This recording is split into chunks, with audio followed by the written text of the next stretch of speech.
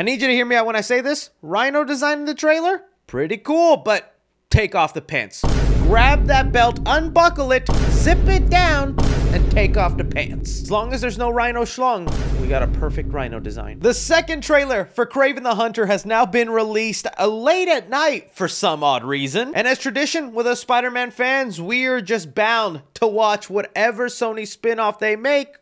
We just have to. So with it here, I'm going to be giving you my thoughts on the trailer, breaking down some of the things you might have missed, and also revealing to you what changes Sony made from what it was going to look like back in October of last year, because that's when the movie was about to be released in theaters, but they delayed it an entire year for reshoots, and I think we're going to be happy with some of the changes they decided to make. Let me know your guys' thoughts on the second trailer for Kraven the Hunter. Where do you think it'll fall in terms of quality of the Sony spin-offs? Is it going to be as bad as Madam Web? Mid like Morbius, or entertainingly dumb like Venom? One day this scale will reach good movie.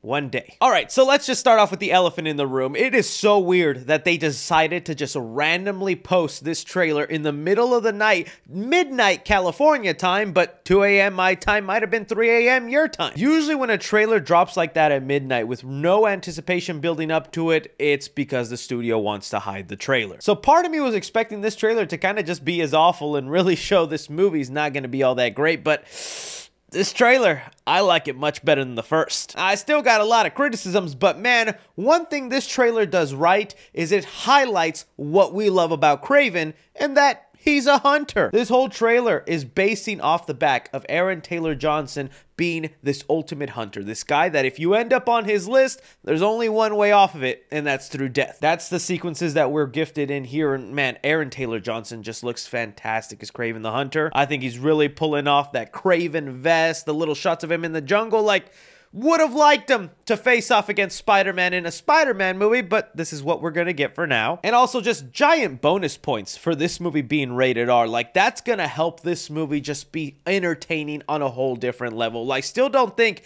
it's gonna end up being a good movie. Yeah, I know. Call me Chris the Hater. But even if this movie is like Madam Web or Morbius levels of bad, showing me a sequence where Kraven flat out stabs somebody and I get to see the blood, or this shot where he sends the bear trap on someone's head, I'm not going to hate the movie as much. I'm going to be pretty entertained with those moments in the film. But we all got to admit, like, why didn't they do that in the Venom franchise? Think about the R-rated potential for Venom movies. But with that in mind, let's now talk about the things that it looks like Sony might have changed or fixed about their movie, because that is what we heard about yesterday. There was an article talking about the director of this movie, J.C. Chander, and Deadline reported that the movie being delayed an entire year was a response to the fan backlash for Madam Web, how people just really did not like that movie, and Sony doesn't want to continue being the laughing stock of comic book movies, and so they streamlined it and strengthened a bunch of story points, which is extremely vague and not all that specific. But noticing a big change from this trailer to the last trailer,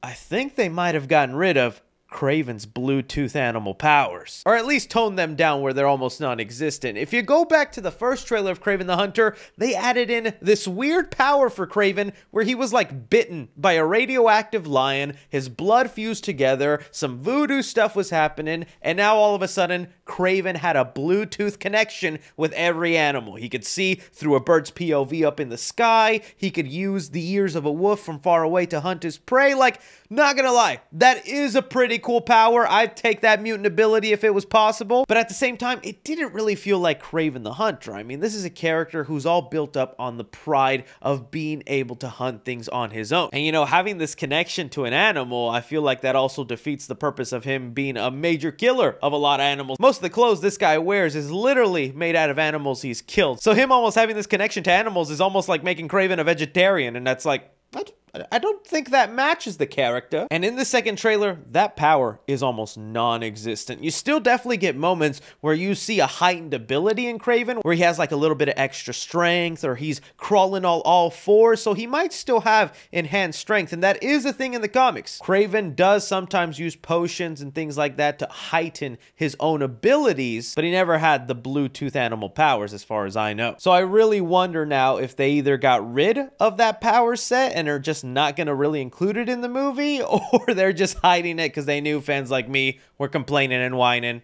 because that's what fans do. especially Spider-Man fans. But the next interesting thing that they actually changed about this movie that I think are going to make people a lot happier, myself included, is these shots involving the Rhino. Now, we're going to talk about the Rhino design and what I think of it in a sec, but we're currently getting word from a lot of insiders that everything involving this Rhino fight was not in the original cut of the movie. Thanks to Daniel RPK, who's been a reliable source and was actually the person who let us know we would get this trailer come midnight. And since that was accurate, I'm gonna believe them here. And well, he was responding to a fan, Nando, who has his own YouTube channel. Check him out sometime, he's great. Where Nando says, I fully stand by my prediction that this was originally the end of the movie and the actual Rhino stuff was added in reshoots. With Daniel RPK confirming it was the end of the movie per a test screening. Looking like the original cut of this movie that we were going to get last October was going to end with us getting a tease of Rhino versus Kraven,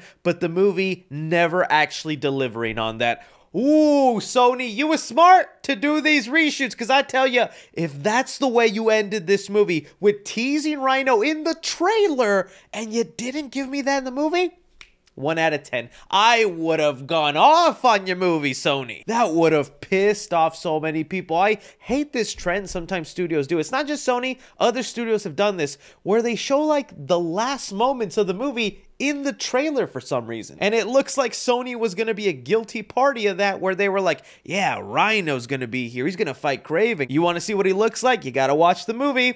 That was going to be their setup for the sequel. So Kraven 2 would have been Kraven versus the Rhino. I'm assuming test audiences hated that, and they were just really not wanting to disappoint fans again after Madam Web, so they're like, let's reshoot some stuff where just Rhino actually fights Kraven at the end of this movie, and now we're getting those actual scenes. So basically everything we're seeing here was not originally supposed to be in this cut of the movie, which makes me think this Kraven versus Rhino fight is not going to go on very long, but hey, at least we're going to get it. So now getting onto this design for the Rhino, look, overall, I do like it. I was joking about the pants. You can keep them on. My only criticism of it is the actual face. I just really like that Rhino look with the human face. So him being almost like a mutated animal with that actual gray face just looks a little odd to me. Don't exactly love that. But this is a major improvement from the Rhino we got in The Amazing Spider-Man 2. Although I love Paul Giamatti, and I would have been fine seeing that fight go down, I much prefer this Rhino design over that one. I think a good Rhino design is just really hard to do because it's supposed to kind of be a mishmash of the Paul Giamatti